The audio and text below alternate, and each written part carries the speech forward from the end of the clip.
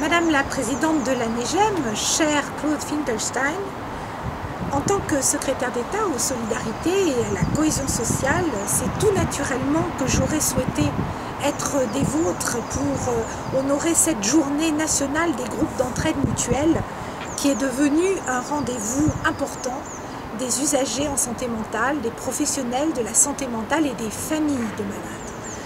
Mais c'est également en tant qu'ancienne secrétaire d'État aux personnes handicapées que cette journée m'est particulièrement chère. La création des groupes d'entraide mutuelle a été, avec la reconnaissance légale du handicap psychique, un des apports remarqués de la loi de 2005 pour l'égalité des droits, des chances, la participation et la citoyenneté des personnes handicapées. Pour les personnes concernées, cela a été, je pense, un moment particulièrement important. C'est enfin, en tant que responsable politique, sensible à une forme de souffrance psychique, de souffrance sociale, que je perçois grandissante dans notre pays, consciente que je suis des ravages de la solitude et de l'isolement sur la santé mentale, que je suis heureuse de m'associer à travers ce message aux échanges importants qui vont se dérouler tout à l'heure autour de l'expérience des groupes d'entraide mutuelle grâce à votre initiative, chère Claude Finkelstein. En effet, le processus d'auto-évaluation que vous avez initié et que vous allez présenter aux adhérents participe directement à la consolidation des groupes d'entraide mutuelle. La création des GEM, qui est inscrite dans la loi de 2005, a répondu à la volonté de penser la compensation du handicap psychique dans sa dimension humaine, dans sa dimension sensible et interpersonnelle. Elle a abouti à la création d'un dispositif d'accueil qui ne relève ni du soin, ni du médico-social. Sa famille, c'est en quelque sorte le droit commun. Le modèle du GEM est une des traductions concrètes de cet esprit de la loi qui consiste à rendre possible l'inclusion sociale de nos compatriotes. Ce modèle original a bousculé nos modes traditionnels de financement.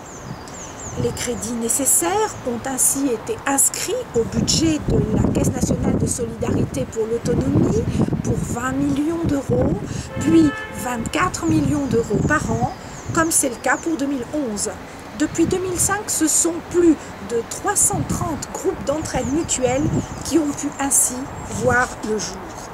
Pour être conforté, tout modèle, surtout quand il est atypique et différent, a besoin de faire l'objet d'un bilan et d'une forme d'évaluation.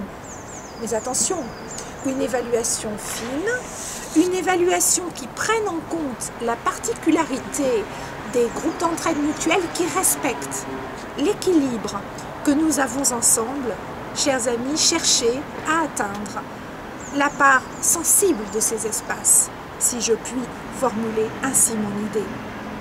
La NEJEM a souhaité initier cette démarche par la définition d'une auto-évaluation des groupes d'entraide mutuelle et ainsi donner la parole aux usagers afin qu'ils disent dans quelle mesure les groupes d'entraide mutuelle répondent à leurs besoins, que ceux-ci soient clairement exprimés ou qu'ils soient plus simplement suggérés. C'est encore l'esprit de la loi de 2005 que je retrouve là, celle de la participation des personnes, que ce soit au projet, mais aussi à l'évaluation, à la critique, à la définition de nouvelles grilles de lecture. Mais il faut également faire le bilan. 5 ans après leur création, les GEM ont été l'occasion de multiples collaborations inédites, de réponses originales par des personnes qui subissent une errance. Elle est sanitaire, elle est médico-sociale. Qu'en est-il précisément? Quelle visibilité avons-nous de toutes ces expériences? Donnons-nous les moyens d'une connaissance savante d'un dispositif qui, loin d'être un pansement, propose un réel changement, un changement de posture, un changement d'approche et par là même un changement de perception. Pour moi, tout l'enjeu est d'adopter une vision positive du problème de la santé mentale. En deuxième lieu, je veux vous dire, chers amis, votre rôle à travers les travaux de cette journée, car ce rôle est particulièrement important. Vous n'allez pas vous contenter de trouver les moyens de préserver un dispositif. Vous allez vous donner les moyens de préserver un espace de liberté en réponse à une pathologie de la liberté. Si j'avais à définir le principe du groupe d'entraide mutuelle, je proposerais le terme d'expérience protégée d'inclusion sociale. Protégée, non pas au sens de protecteur, mais au sens de bienveillant. Une bienveillance pour cet espace de liberté, c'est en cela qu'il est protégé. Or, la dignité des personnes vivant des problèmes de santé mentale s'imprime dans ce sentiment de liberté. Cette liberté génère de la diversité dans les formats, dans les activités, dans les priorités que se donne chacun des GEM. Soyons garants de cette palette d'expériences nécessaires pour répondre à la complexité des besoins en santé mentale. Tous ces éléments font du groupe d'entraide mutuelle un outil de prévention et un outil de compensation qui participe de façon déterminante à la qualité de vie des personnes et dans une certaine mesure à un meilleur état de santé au sens le plus large du terme. Pérenniser, préserver un espace de liberté nécessite de professionnaliser de façon cohérente les acteurs du groupe d'entraide mutuelle. Cette liberté, elle ne doit pas se faire au détriment, vous le savez bien, d'une qualité d'accueil. Le fonctionnement des groupes d'entraide mutuelle, pour se pérenniser, doit être irréprochable. C'est pourquoi je suis très attentive à la professionnalisation des adhérents et des salariés des groupes d'entraide mutuelle.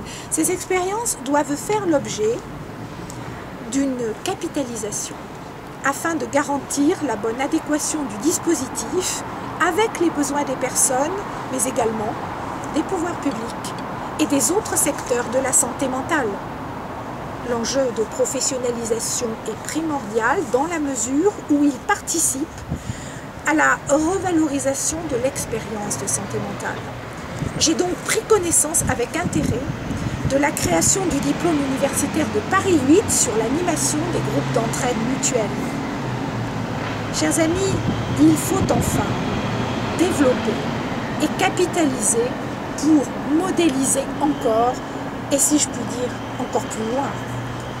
Je souhaitais faire remarquer aujourd'hui que le groupe d'entraide mutuelle est un laboratoire pour nos politiques de cohésion sociale. J'ai l'intuition qu'il va nous enseigner une meilleure prise en compte de l'importance du lien social, de la participation de la personne, de la vigilance et de la prévention, de la bienveillance pour une meilleure qualité de vie et pour une santé positive. Donnons-nous les moyens de faire des groupes d'entraide mutuelle demain, des modèles de dispositifs d'accompagnement autour de la personne, avec la personne et par la personne. Pour conclure, chers amis, avant ces longues heures passionnantes d'échanges, de débats, je forme le souhait pour les groupes d'entraide mutuelle, en cette journée qui leur est dédiée, d'une montée en puissance, d'une consolidation qui apporte et qui emporte la confiance pour mieux vivre en harmonie avec l'ensemble des acteurs de la santé mentale. Bon colloque, bonne journée de restitution.